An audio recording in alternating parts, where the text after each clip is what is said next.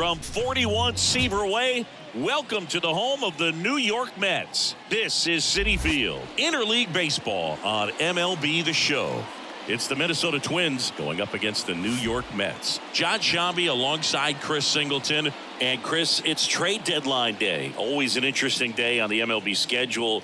Usually a lot of excitement for fans and stress for the front offices. What about the teams and specifically the players? Boog, I think there are three perspectives. You're that guy that's saying, hey, I want to get traded somewhere, maybe to a contender, maybe to a place that I have an opportunity to play every day. On the flip side, you're that guy that's very content with where you are. You've heard some rumors, perhaps. You can't wait until the deadline has come and gone and you're still staying put. And then the third person is that teammate that's looking and saying, we got a shot. I hope we add the piece or two that we need that'll put us over the top. And we'll be back with the first pitch right after this. Man at first, here's a big power threat. J. Mack.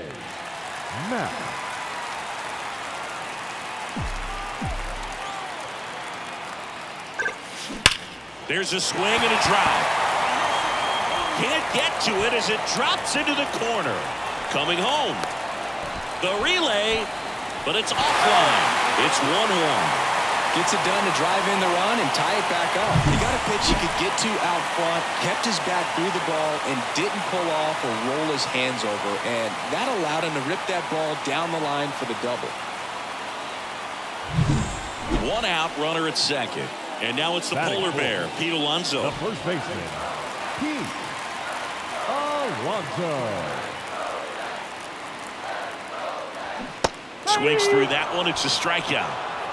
Man, I really like the ability to bounce back right there after not getting the call he probably should have gotten. Didn't let it affect his focus, and he came back with another good pitch to get him swinging.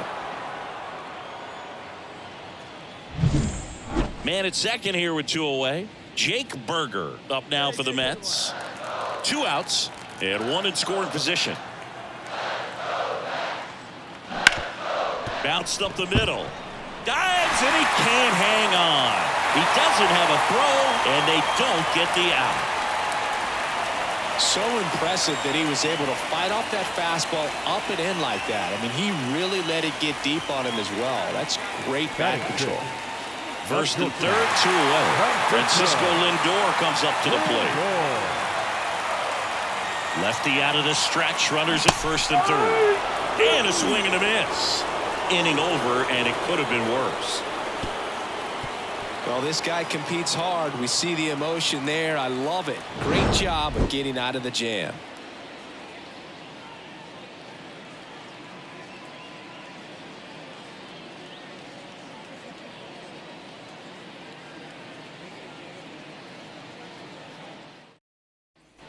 Two outs. Runner on first.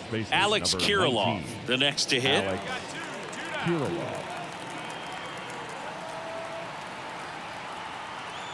The kick and the pitch. Runner goes. That's in for a strike. Throw to second. Out there. And the inning is over. Well, trying to get into scoring position, but a great catch and throw to end the inning. That's the way to pick up the pitcher.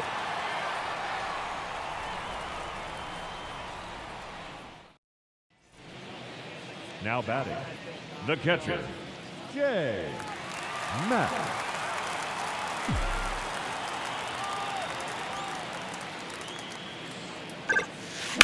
In the air, right field. Kepler moving under this one. Makes the catch. 2 away now.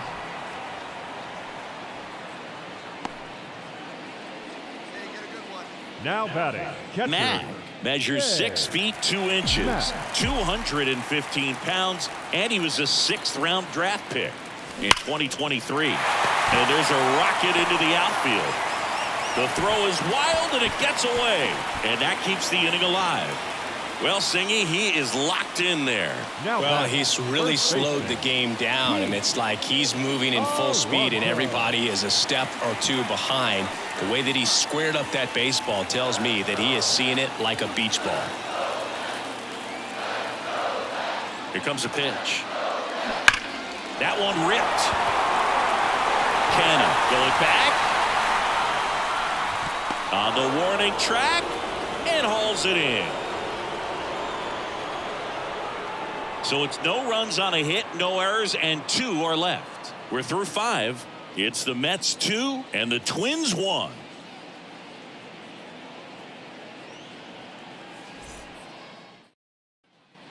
Here's Alex Kirilloff. He's been such a good hitter with runners in scoring position. Some guys just take it to another level. For him right now at the plate, it's like everyone else is in slow motion. And a base hit. Here's the throw. The tag, and he's out. That really hurts right there. This is no time to gamble. When you're down in the ball game, you've got to be sure if you're going to advance a runner or even try to score right there that you're going to be safe. Just a poor decision. 1 down. Kyle Farmer up to the plate now. This is what stat nerds like myself might call a high leverage situation. Yeah, Boog. Not sure what the numbers say, but clearly. Oh, this ball's down, and that could bring in a run. To the plate, and he's out.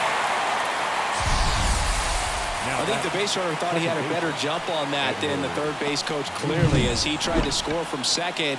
Third base coach was trying to hold him up, had both arms up, but he ran through the stop sign, and that's a costly base runner. So up next for New York, Jay Mack. This guy with light tower power.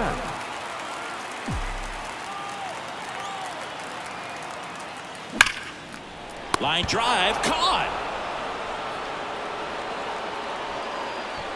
Sweet grab right there. That's the deal. These players just want to keep it rolling right now. You win this series, you got another team coming in, and you want to do exactly the same. Maybe even push a little further, get yourself a sweep. You know the fans are going to be behind this club. They've been playing really well, and these players, you can tell they feel the energy these fans bring to the ballpark.